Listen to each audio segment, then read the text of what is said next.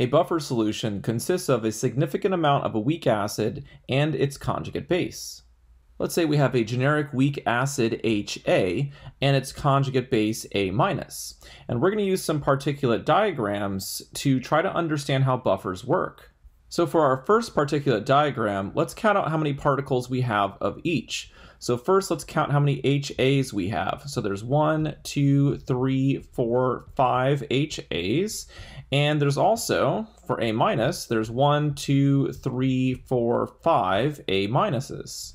And when looking at a particulate diagram of a buffer, usually water molecules are omitted for clarity. And also keep in mind that this particulate diagram is just meant to represent a small portion of the solution, so we can get an idea about what's happening in the entire solution. Also notice that, like water molecules, cations are also left out of the particulate diagram. So we have 5 HA particles and 5 A- particles in our aqueous solution. Having equal amounts of a weak acid and its conjugate base is a good buffer solution. Let's see what happens to the buffer solution if we add in a small amount of acid. So here I'm drawing in an H+ ion, and let's think about adding this H+ ion to our buffer solution. When the H+ ion is added to the solution, the base that is present will react with the H+ ion to neutralize it. So the added H+ reacts with A- to form HA. So for the particulate diagrams, this added H+ is going to react with one of the A- present in the buffer solution. So the H+ and the A- form an HA. So we're going to go from 5 HAs to 6 HAs. So let's look at this next particulate diagram here. We can see there are now 6 HAs in the solution. So let me write down 6 here. And since we started with 5 A- and we lost 1, we should have only 4 A- in solution now. So let's write down a 4 here. So you started off with 5 HAs and 5 A-, and upon the addition of a small amount of acid, the acid was neutralized by the base that was present, and we formed 6 HAs and 4 A-. So a buffer solution resists changes in pH, so the added H+ was neutralized by the presence of the base. If the buffer solution had not been present, if we just had some water and we added some H+, the pH would have changed dramatically.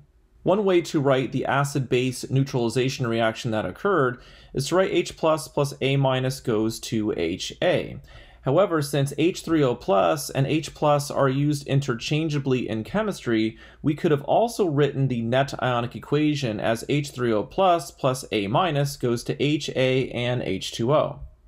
Next, let's go back to our middle particulate diagram with 5 HA and 5 A-. And this time, let's try to add some hydroxide ions to the solution. So think about, let me go ahead and draw an arrow here. So we're going to add a small amount of base to our buffer solution. The hydroxide anion will react with the weak acid that is present, HA, to form H2O and A-. So for the particulate diagrams, we can think about this OH- reacting with one of the HAs to form H2O and an A-. Since we're using up one of the HAs, we're going to go from 5 HAs down to 4 HAs. So let me write down here 4 HAs. And when this HA reacts, it's going to turn into an A-. So we're going to go from 5 A- up to 6. So let's count them over here. 1, 2, 3, 4, 5, 6. So let's write in 6 A-. If there was no buffer present and we're just adding hydroxide anions to water, the pH would change dramatically. However, with a buffer present, since there is a weak acid HA present to neutralize the added hydroxide anions, the buffer solution resists a change to the pH.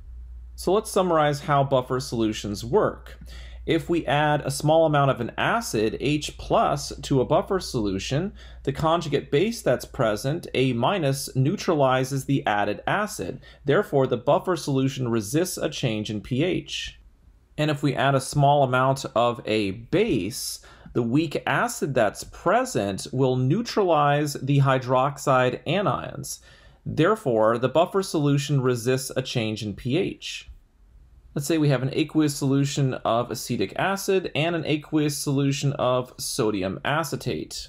And let's say we have equal moles of acetic acid and of sodium acetate. Mixing these two solutions together would form a buffer solution.